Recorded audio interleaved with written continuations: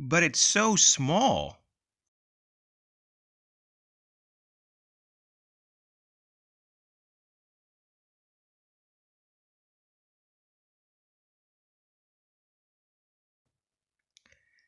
Hey, my friends. Welcome to episode 3 of my gear vlog. Today we're talking about examples of small but handy gear. Every country has some type of coin, to my knowledge. And in the US, we have 6 coins. I have 5 of them here. I'm missing the dollar. And these coins can be used for a variety of uses. And one of them could be to tighten something, or to loosen something, or to pry into something. And while they're very small items, they can be useful. And so one of the interesting things that you might want to know about the coins in your currency is the thickness of your coins. And what you find is that they're all just a little bit different, typically speaking. So, for example, the cent or the penny is here in America is 1.55 millimeters. Pretty small. The dime is actually smaller, or thinner, if you will, at 1.35 millimeters. The next is the nickel, and the nickel is 1.95 millimeters thick. And what's interesting is that the nickel is actually thicker than the quarter, and the quarter is 1.75 millimeters. The half dollar is 2.15 millimeters. And of course, once again, the coin that I don't have to represent the dollar is 2 millimeters. So something to kind of know, especially in your currency, of your coins, so that you can kind of, use your coins for different purposes. And knowing the thickness and even the overall size in terms of, the circumference or the width, can do a lot in just different situations. Maybe you don't have a ruler, but if you know how wide your coin is that you carry, maybe it's a certain denomination, of course, you could use that to help you solve a problem. So just one of many things that you can carry on yourself to kind of help prepare yourself for unexpected situations. A small pair of scissors can also be very helpful throughout your day. I cannot tell you how many times I use scissors. It's not like all the time, but when you need them, you need them. And it's not just for a thread that's coming undone on a shirt, even though it is very helpful. But maybe you're out fishing and you need to cut some fishing line or other things. I mean, if you get some high quality scissors like these are very sharp and they hold an edge for a long time, and they have really good tension. There's no play on the blades or between the blades. And it's one of these things when you find a piece of quality, kit, you kind of stick with it. Like this has the rounded, blunted tip here, so that you don't accidentally puncture something or hurt yourself or go through your pouch or your bag that you have it stored, or maybe a pocket. And so these are really nice. Now, I've kind of been able to find some of these nicer scissors in various kits. They're kind of like grooming kits. So it's just a place to start. And a lot of times you can buy these kind of like as a standalone item in a lot of big box stores. So, keep an eye out for a good pair of scissors. They can definitely be very versatile. It's very handy to have a small charging cord for your electronic devices, especially your cell phone and tablets. And, even though this is not a standard length, it is better than having nothing.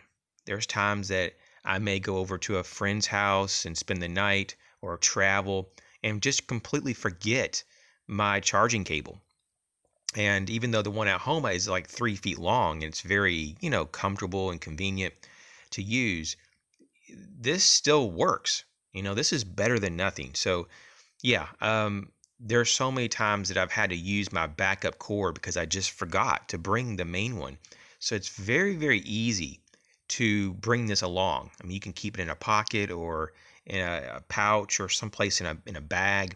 But yeah, this is definitely something that can really pay off, especially if you get stranded somewhere and you need to top off your phone to make important phone calls, or to get some different bits of information off the web. If your device is not, working, if it's not operational, you've got a bigger problem there. Now, you can use a standard size pencil and cut it down, or you can find just small pencils. They have different sizes out there. And this is a smaller pencil that is very handy. I just kind of put a little loop there on the bottom just so I can clip it on things. But with the pencil, you can take, your pocket knife or other sharp devices and other tools and, get a point back on it, if you kind of used it and worn it down.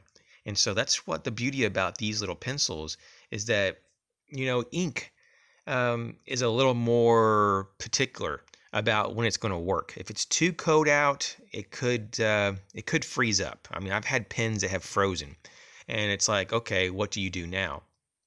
And when the Russians went up to space, and instead of trying to develop, some kind of pressurized ink cartridge like the Americans, they just went with pencils. And that's the beauty with the simplicity of the pencil. It works. It works upside down. I think, to my knowledge, it even works in a whole wide range of environments outside of even like, zero gravity. So pretty cool product. It's so simple. And just for one clarification, a lot of people think it's lead that's in the pencil, and that's not true. It's a graphite. There's a big difference. Now, long time ago, in a very limited way, there was actually lead used in some pencils, but that's been a long time. And I think that people just kind of use the word lead kind of in a generic sense. But once again, it's really graphite. The in the ear protection is kind of my favorite backup ear protection type. They come in like gel or foam, and there's probably others, but these things are so small, and once again, they're about as light as air. This one has like a nylon cord that's keeping them together, and so you can use these while you travel to help you fall asleep. You can also use these as a backup ear protection if you're at the range and you forget maybe your standard or your traditional over the ear protection. And you can also use these if you have like a bad headache, for example, and you're traveling and you don't want to completely, block out all the sound. So you only insert these maybe like a third or a halfway. I know some people, when they travel, especially they travel alone, they don't want to really dampen like a lot of noise because maybe for personal protection, they want the ability to be kind of, able to hear and wake up if someone's trying to break into their hotel room. So what they do is they trim off part of the earplug so that it kind of reduces the effectiveness of the hearing protection. So it's just one idea, but these things are really, really kind of important. If you can preserve your hearing during a situation, that really gives you a bit of an advantage over others that do not have their ears to be used. And so these things are something that you don't want to, kind of brush off. Safety pins not only come in different sizes, but materials, and they can do a lot of stuff. I'm trying to make a quick, short list in my head, but there's so many things. I mean, you can use it for first aid. You can make an improvised compass out of these. It just goes on and on. So there's probably thousands of uses, no joke, for just the simple safety pin. It's a really interesting invention. I mean, it's just it's so simple, but it's so useful. And because it's just so small and basically it's like a feather, that you can carry a few of these in your wallet or in a bag, and you can even keep it on your key ring. I typically keep a few on my key ring, and it's just there just in case. You know, Once again, for all these uses, it's just such a handy item. Why not have it? Having a light is very important to identify threats and to help you complete a task, to be effective at what you're doing. If you can't see what you're doing, obviously you're going to have a low probability of actually getting that done. We have so many options in the modern day. You can carry a small light in your pocket. You can carry it around some kind of breakaway lanyard around your neck, on your keys, on a key ring, and so forth. I mean, they are so small. They use so many different types of batteries. Some of them are just amazing LEDs that are in these lights.